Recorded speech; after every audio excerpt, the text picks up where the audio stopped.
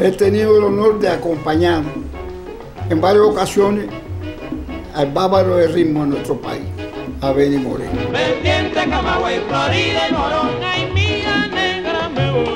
La primera ocasión que yo lo acompaño fue un homenaje que se me da la Hussein en el año 61 en Cárdenas.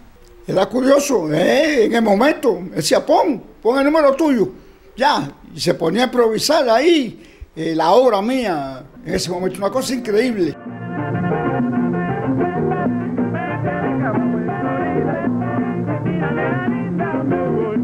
Yo lo dejaba, él hacía lo mismo con su orquesta.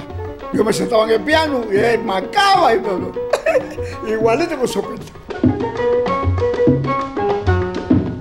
En el año 62 venía a Varadero con su orquesta a una actuación en el teatro. El carro, el instrumento se le rompe y entonces él me localiza. Oye, Amaranto, hace falta que me un favor ahí, que se me rompió el carro en módulo, no hay problema.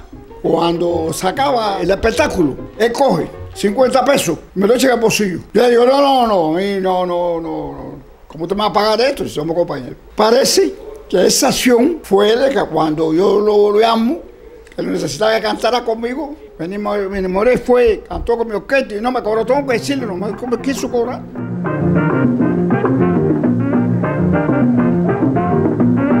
Es lo más grande que yo he podido ver en música, ha sido Benny More.